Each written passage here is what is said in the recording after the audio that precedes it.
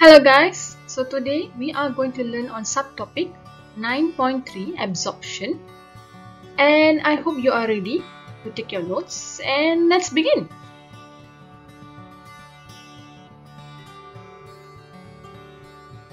Before we move on, as usual we have to look into the learning standard. So for today our learning standard is 9.3.1, where you have to identify the structure of a villus in the ileum, and 9.3.2, where you have to be able to communicate about the adaptations of ileum and villus in the absorption of digested food.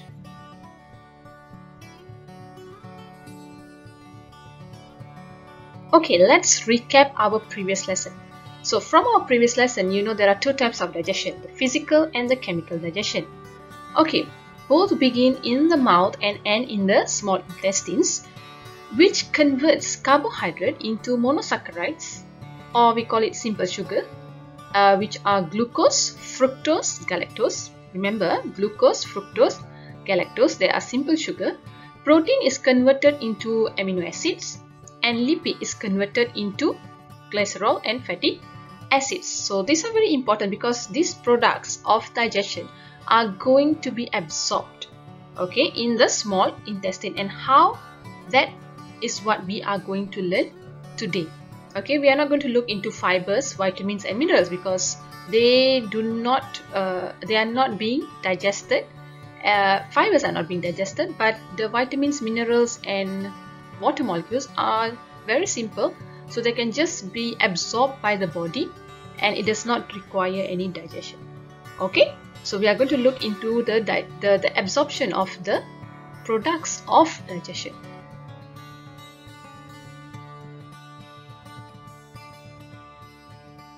Okay, I'll repeat again. So from previous lesson, you know that the products of digestion of protein, fats and starch are broken down into amino acid, fatty acid and glycerol, and also glucose respectively. Glucose, fructose and galactose, simple sugar. So what will happen to these soluble nutrients? How are they made available to all body cells? Okay, now these simple molecules produced from the digested food are absorbed in the ileum of the small intestine. So ileum is the end part of the small intestine, right before the large intestine. As you can see in the picture here, okay, the one that is colored in a darker brown. So this is the ileum. Okay, so the absorbed nutrients will pass from the lumen of the small intestine into the bloodstream. Okay.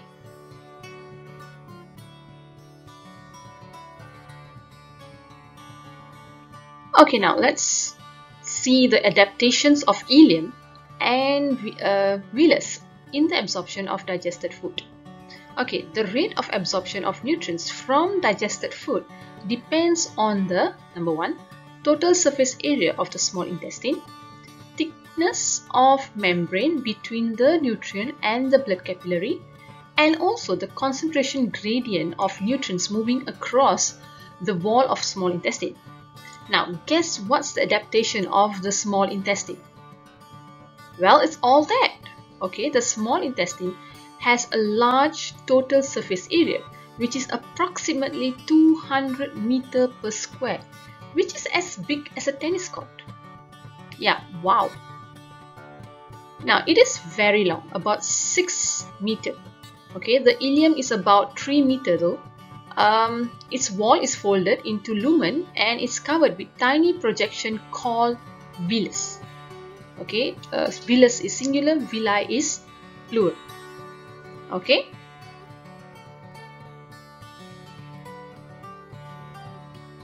Okay, let's look into the villus adaptation that increases the surface area for absorption of digested food. Now, the villus has three major parts: the epithelium, the blood capillaries and the lacteal. The epithelial cells of the villus are very thin, that is about 1 cell thick, which increases the absorption process to the cell.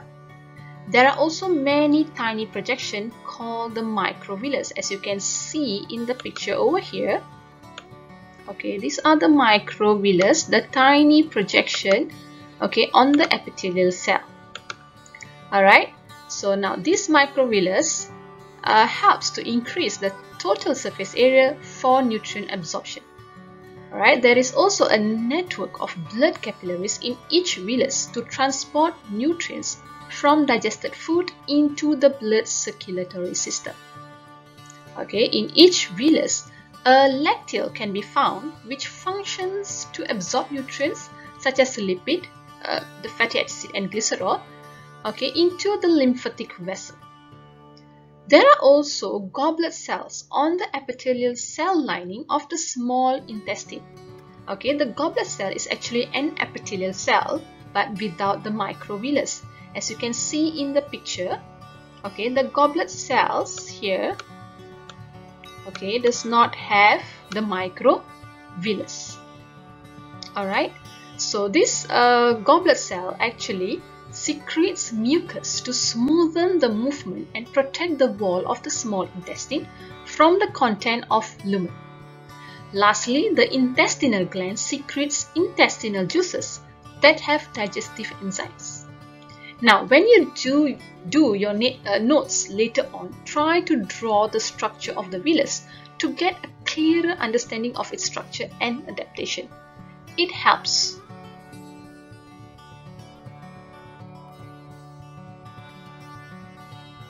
Okay, the absorption of digested food occurs when digested food molecules in the lumen penetrate the villi epithelium and enters the blood capillary network and also the lymphatic vessel, or we call it as lacteal. Now, the water-soluble nutrients such as amino acids, simple sugar like glucose, fructose and galactose, the vitamins B and C and also ions will be transported into the blood capillaries. Whereas the insoluble nutrients such as fatty acid and glycerol and also the fat-soluble vitamins, the added vitamins A, D, E, K, they will be transported into the lacteal.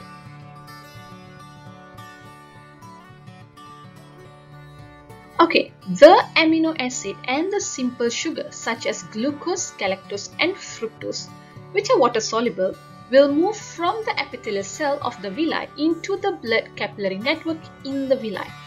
Okay, amino acid, glucose and galactose in the lumen are absorbed into the epithelial cell by active transport and then into the blood capillary.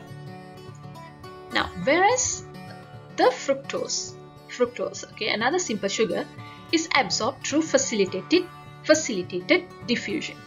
Now, what about water and vitamins?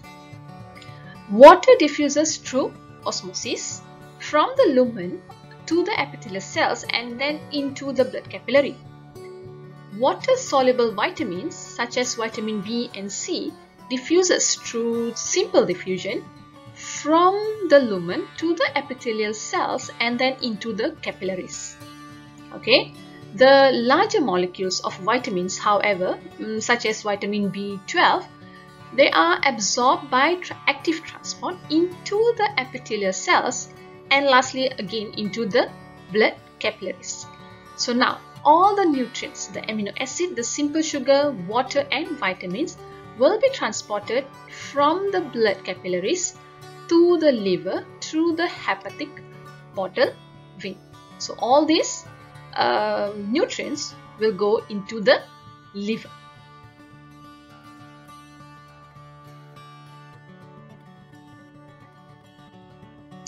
Now, what about the absorption in the lacteal?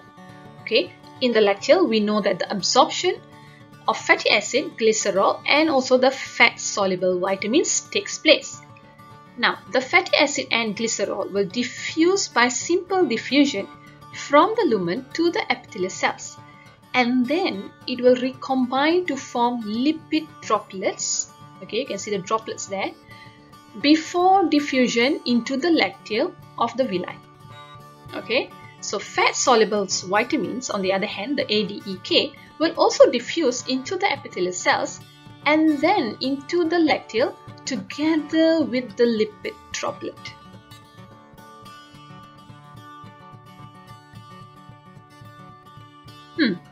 Did you know that aspirin and alcohol can be absorbed directly into the bloodstream through the stomach lining?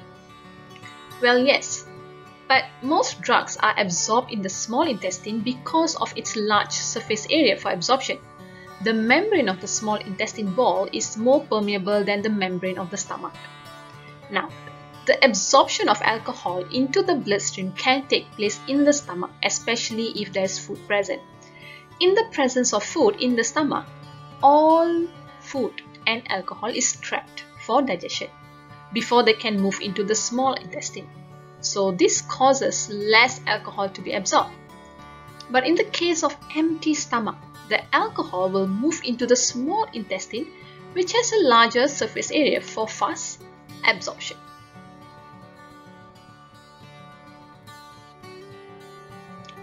Okay, so once you are done with all that, you need to answer the questions from Formative Practice 9.2 in page 152 from your textbook to test your understanding. That is the usual way we work, right?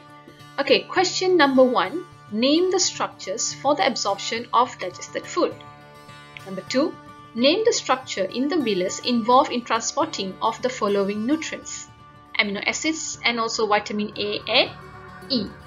Alright, number 3. Explain the adaptations of the small intestine to increase the surface area for absorption of nutrients.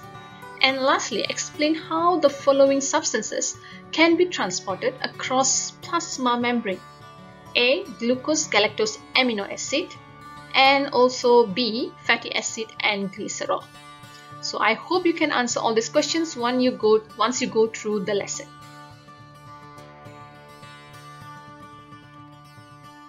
Okay, with that I will end my video here. Thank you for watching and please don't forget to like and subscribe my channel. Bye bye.